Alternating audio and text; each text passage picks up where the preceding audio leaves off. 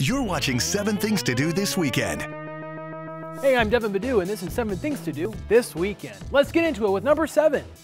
Hey guys, coming to you live from Paul Rogers Park in Ellensburg. Oh look, a giant lady and a big dog. Hi, giant lady. Ooh, an apple. Hey, somebody already bit out of this. Whatever. Number 6.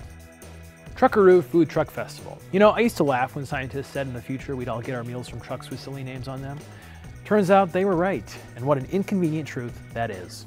Number 5, why Netflix and chill when you can laser and rave at the Stranger Things laser show?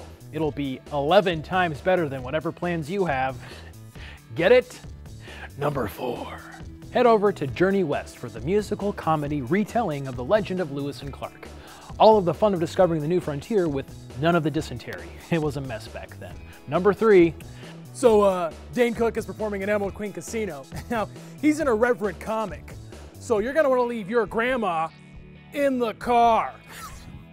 Don't forget to crack a window. Number 2. This Sunday is Father's Day, or as we like to call it in my household, annual Dad Stands You Up at Brunch Day. I think he's trying to teach me something. And you know what, Dad? I get it. Number 1, Iron Horse Brewery in Ellensburg. You can get the full Iron Horse experience when you visit their official tasting room located on Main Street. It's a perfect place to kick it with friends after a long day, short day, or any day really. It's just another one of Ellensburg's many hidden treasures. Fun fact, Iron Horse Brewery was started in a garage, just like Microsoft and Apple. And my band, the Badoobie Brothers, that I started with my twin brother Marcus. Well, those are the 7 things to do this weekend. My name's Devin Badu, and if you excuse me, I gotta kick Marcus out of the band.